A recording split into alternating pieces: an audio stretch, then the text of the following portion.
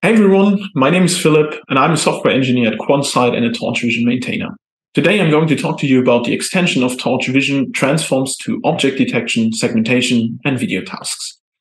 Of course, a major extension like this is not a solo effort. Apart from myself, Victor and Vasilis helped bring this to you.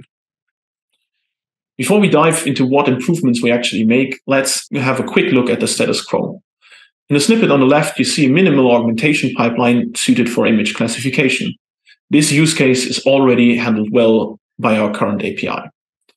In the result on the bottom right, you see the image is flipped, the hue has changed, and it's rotated a little bit. So far, so good. But what happens if you venture beyond image classification tasks? Let's imagine we want to do object detection instead. Meaning, instead of classifying only the whole image, we now want to detect and classify individual objects on the image. With the current API, you're now stuck. The transforms do not support bounding boxes, and even if they did, they do not support the joint transformation of multiple inputs that we need for this. And this is where the work I'm presenting comes in. By importing the transforms from the prototype namespace, you can reuse the same pipeline without any additional modifications. Running the snippet yields the following result. The image you see looks exactly as the one as on the slide before, but in addition, the bounding boxes and their labels are handled as well. If you're a keen observer, maybe you caught another difference in the code snippet on the last slide that I didn't mention. Of course, we also need to pass the bounding boxes to the transform for them to be handled. And then the question becomes, how do I do that? How do I pass my input to the transform?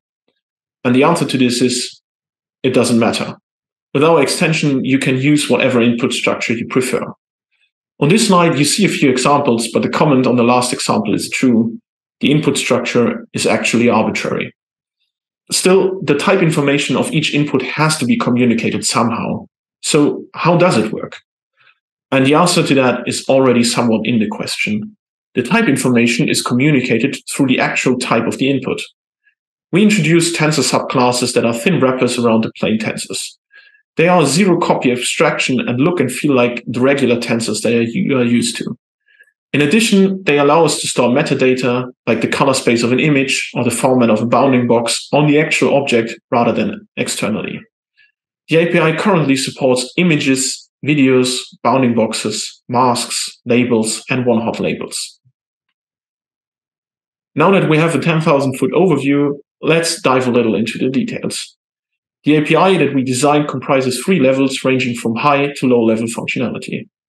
The highest abstraction are the transform objects that we have already seen in the examples on the previous slides. As mentioned, they support arbitrary input structures. Each transform knows what kind of input it can handle and returns everything else unchanged. This means you can, for example, safely path to an image alongside the other inputs, which can be very helpful if something goes wrong down the line. Plain tensors are treated as images, or where applicable as videos, to mimic the behavior of the old transforms. In addition, the transforms are now joined by design. Random parameters are sampled only once per call and applied to all inputs within the same. While the interface is fully backwards compatible, TorchScript unfortunately does not allow arbitrary inputs or tensor subclassing, and thus the transforms are no longer JIT scriptable. The medium level of the API comprises the dispatchers. In the current transforms, this is the functional API. They only support a single input, but it can be any of the previous mentioned tensor subclasses. Metadata like the color space of an image or the format of a bounding box is passed implicitly as attributes on the object. The dispatchers have the same fallback for plain tensors as the transforms have. For this use case, they remain fully JIT scriptable. The lowest level of the API are the kernels, which are also located inside the functional API. They were already present on the previous API, but were considered private. This extension promotes them to regular functionality. The kernels work with plain tensors and are thus decoupled from all the previously introduced abstractions. This means the metadata has to be passed explicitly, but also that they are fully JIT scriptable. Although I haven't mentioned it on any level, pillow images are still supported. The transforms and dispatchers handle them the same way they do with the tensor subclasses, and there are specific kernels just for them. Since we've already looked at some examples for the transforms, let's also have a look at an example for the functional API. In the top half of the snippet, the kernel use case is shown. Apart from the values inside the tensor, you also have to pass the format as well as the spatial size of the image. By using the bounding box subclass, this metadata is stored on the tensor. Thus, you don't have to pass them explicitly to the dispatcher. Ultimately, of course, the resulting values are the same. With all of this extra functionality, there's still one question looming in the background. Will the performance be worth? And I'm happy to report that the answer to this is no. In fact, we're actually a little bit faster than before. We made quite an effort to improve the performance of the API without compromising functionality. In most cases, I'm going to refrain to announce heavily aggregated numbers since there's too much nuance to fit into this talk. I'm going to focus on general trends instead. On the next slide, there's a link to a detailed report for you if you want to take a deep dive. Looking at the individual aspects of our API, we see a marginal improvement for the PIL backend. For the tensor backend, there are a number of kernels we have improved significantly. The improvement is in double-digit percentages.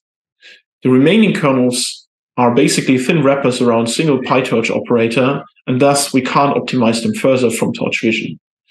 Still, we're actively working on them with the PyTorch core team to improve them as well.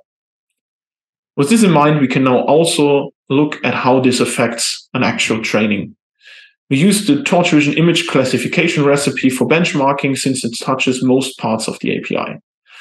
As expected, the performance with the PIL backend is basically the same.